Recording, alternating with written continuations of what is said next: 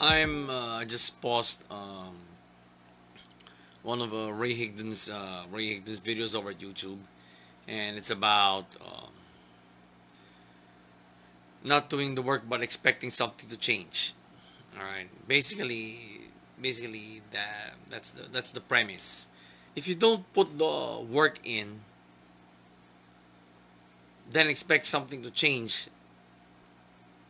Nothing's going to change. Okay, nothing is going to change. Here's the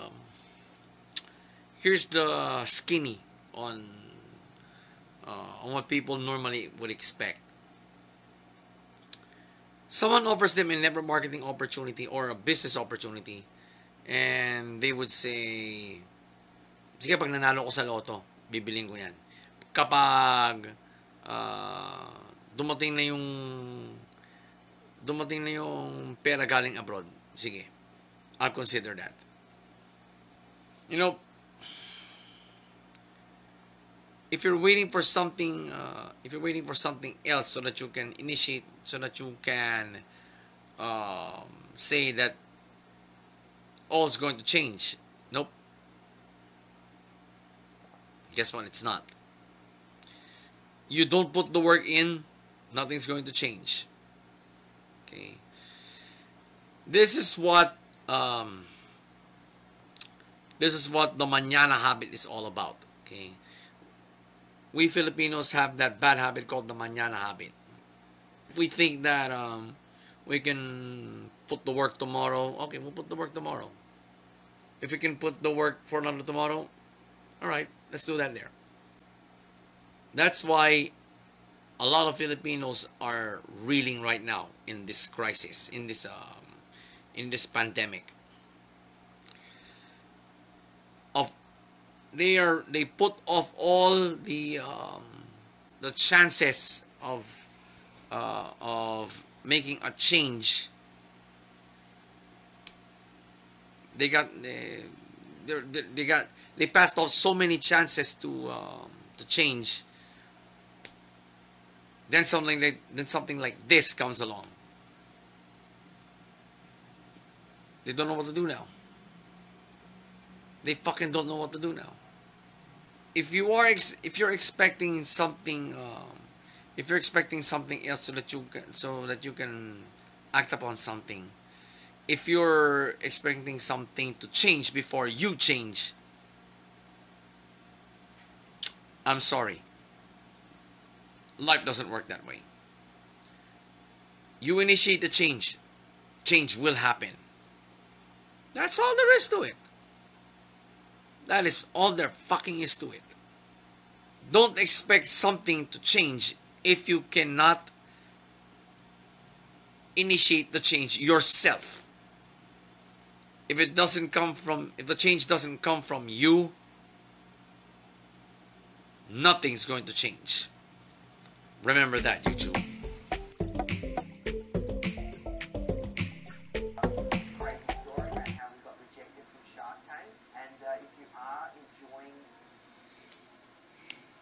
I just gone through one of Nathan Chan's videos on YouTube. He's the CEO of Founder Magazine. Founder Magazine is based in Australia, and he's got a very interesting story here. He tells the story of how he got rejected by Shark Tank. Right? Shark Tank is a reality show I think in the U.S. wherein budding entrepreneurs would pitch their business to the three sharks, namely Damon John, the owner of Fubu, Mark Cuban, the owner of the Dallas Mavericks, and I've forgotten the third one. Those two I remember, all right, because they're very visible these days. He saw that as a blessing in disguise, because if it weren't for him getting rejected on Shark Tank, Founder wouldn't be where it is today. Okay. It's a sought after brand in Australia, and he might have gotten destroyed if he were chosen to be on Shark Tank. We've people have seen a lot of budding entrepreneurs get destroyed on that show. It's not a pretty sight. it's not it's not a pretty sight. But what am I driving at here?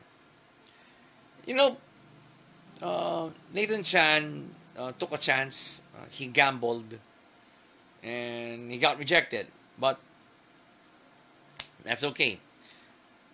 But he didn't audition for the money.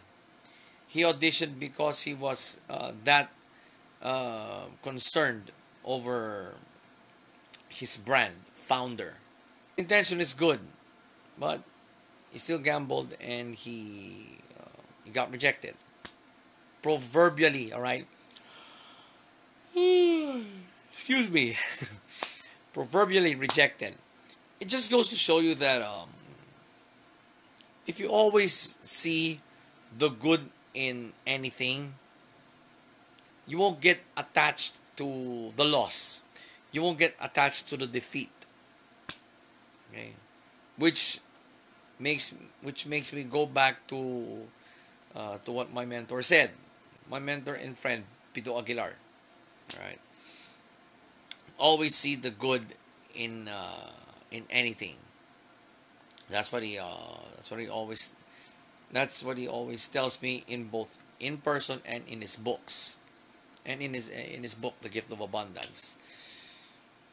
Yeah, he's spot on with that, because Nathan Chan got rejected for Shark Tank, but he saw the good in that, so he kept on going until Founder is now one of the most recognizable brands in Australia. So we can say in Filipino that nagbunga rin ang kanyang pagkatalo. Okay, nagbunga rin. So the next time you feel defeated, don't be. See the good in that. Okay? See the good in your defeat. Remember that, Twitter. Remember that.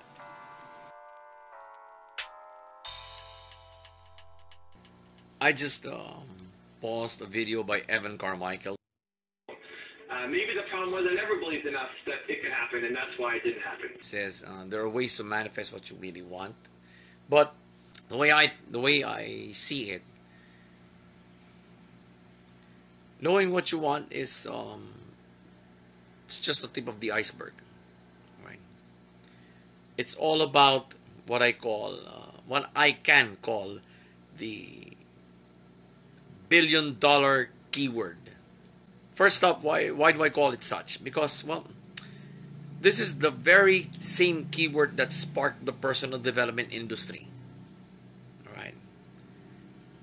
And, well, we all know that the personal development industry is a multi-billion-dollar industry right now, especially especially during these times. What is that $1 billion keyword I'm talking about? Belief. It doesn't matter if you believe in someone or something. If you don't put that belief in yourself first,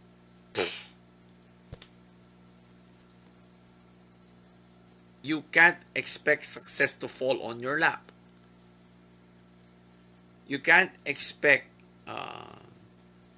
yourself to do great things. Catch my drift, LinkedIn?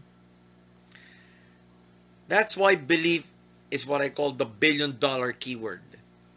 Because that keyword, well, that is probably the first keyword that became the stepping stone for the personal development industry. Take a look at all the gurus that have come and gone. They all say one thing: if you cannot believe in yourself first, success will never come to you. That is the gist of all their principles. Alright? That is the gist of all their principles. If you keep on believing what other people say first, whether it be positive or negative, you're weak. Okay? You're pathetic. You don't like those two words? Well, turn off turn off your phone and start believing in yourself. For God's sakes. Okay? Believe in yourself first for once. Then, well, you've probably increased your chance of success, personal success, by probably you may have increased it to around 60 to 70% at least. Belief is a $1 billion keyword. Put that keyword in your head now, LinkedIn. Put that keyword in your head now.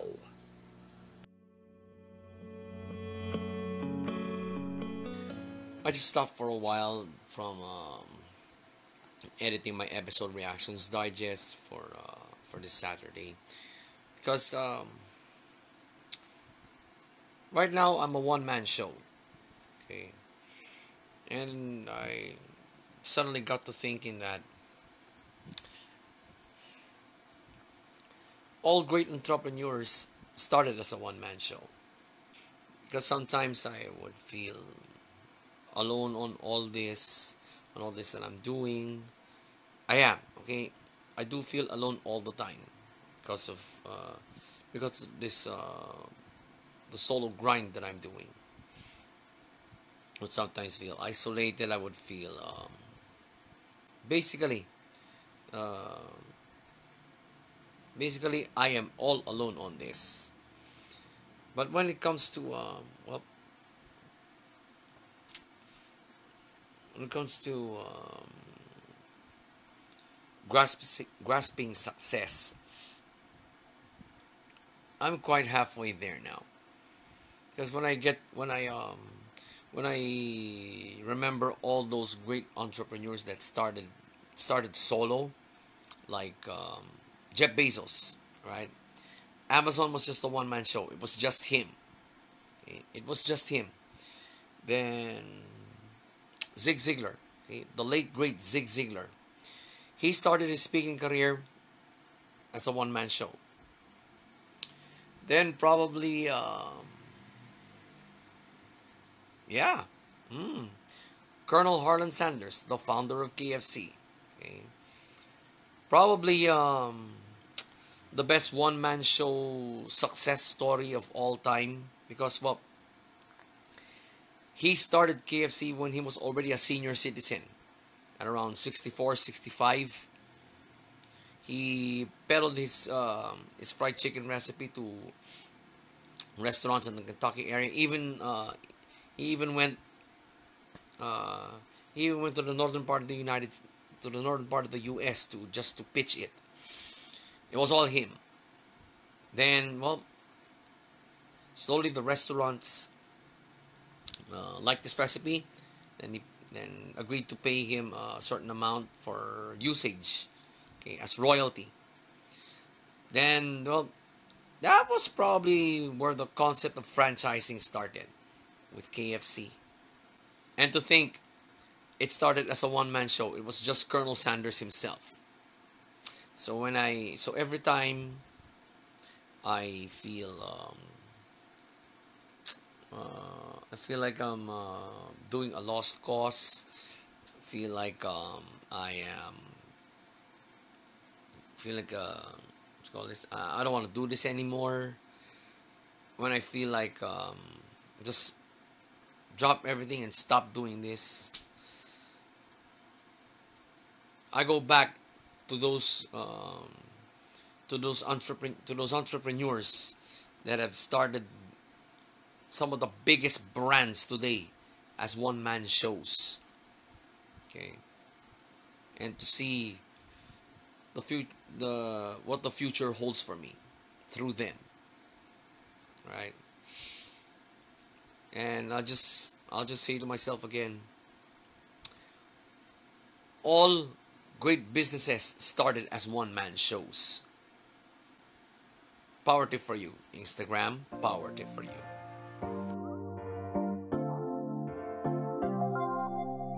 A head-to-head comparison has been bothering me since this afternoon, kasi I'm preparing right now actually for another 24-hour stream at Twitch. Something I did not do for YouTube, right? I don't know. There's some magic about Twitch, about streaming on Twitch that's more exciting than YouTube, right? Let's make that head-to-head comparison, shall we? Okay, so what in terms of well, of what each platform offers, okay? When it comes to live streaming, I've live streamed before on YouTube, and now of course I'm more my live streaming is more active now on Twitch. I find Twitch to have a better live streaming platform than YouTube. Why? Because, well, you do not have to be technical about anything, okay, when you want to stream on Twitch. Again, you don't have to be technical when it comes to streaming on Twitch. On YouTube, well, the audience is pickier. Okay, I have dealt with a pickier audience on YouTube. And, well, unless you're a big YouTuber, no one's going to attend your live streams there. But on Twitch, as long as you can live stream, someone is going to watch your stream. Alright? So, at saka yung quality ng stream, alright? It's way better on Twitch than on YouTube. Okay? You can actually tweak it a bit. Okay? You can make streaming into an art form. Now, community-wise, okay, people tend to be more authentic on Twitch than on YouTube. Okay? The community there, all the communities, okay, nabulol ako dun, on Twitch are more authentic than on YouTube.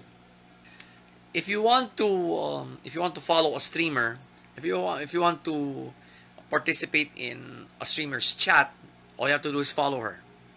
All you have to do is follow him or her. On YouTube, well, anybody actually can participate in a live chat, but it's prone to haters. It's prone to bashers. Okay, YouTube live streaming is more prone to bashers than on Twitch. Okay, if you don't follow that streamer, you won't be able to chat. Okay? You cannot send messages on his or her chat. Okay, so that's a security feature in itself. Okay, that's how decent every community is there. All right, and when it comes to creator welfare, Twitch is much better in handling it than YouTube. Okay, on YouTube, creator welfare is almost non-existent. You are on your own on YouTube. Whereas on Twitch, okay, customer service is all out for you. Okay, creator, they prioritize creators there. Okay, creator welfare is number one on their list. Okay? Because there are so many tutorials there that are specific to streaming ethics. All right, they strictly enforce that there. And in terms of siguro backing, Twitch has more liberal backing than YouTube. We all know YouTube is owned by Google. Twitch is owned by Amazon. Okay, but as you can see, It has both have corporate backing actually, but the corporate backing of Twitch isn't going to interfere when it comes to content. Um, YouTube, well, YouTube, what you call this, has no choice but to follow its corporate backing. Okay, if Google says your content can't be here, YouTube will take you out as well. YouTube will take you out, right? So it's more liberal on Twitch than on YouTube, but you can't erase the fact that YouTube is the primary video search engine right now. So yeah, they have to go hand in hand. If your priority is streaming, go on Twitch. If your priority is pre-recorded video, focus on YouTube. All right? But when it comes to live streaming, my personal preference is Twitch. That's why I'm more active on Twitch now than on YouTube. Because well, I love streaming, right? I found its beauty. I found its science. Okay, I found its the freedom it gives to me as a creator. Okay, I can do 24-hour streams without anyone from Twitch saying, "Oh, that's it for now. You've had enough streaming for the day." Nope. I've seen streamers go live for 48 hours straight. All right? And no one is stopping them. All right? No one's stopping them. Not even Twitch management. So that's my head-to-head comparison between Twitch and YouTube. It's up to you to judge. But depending on what you want to focus, go for either one. But use the one you did not choose as a springboard for promoting the one you're focusing on. So TikTok, that's my head-to-head comparison between Twitch and YouTube.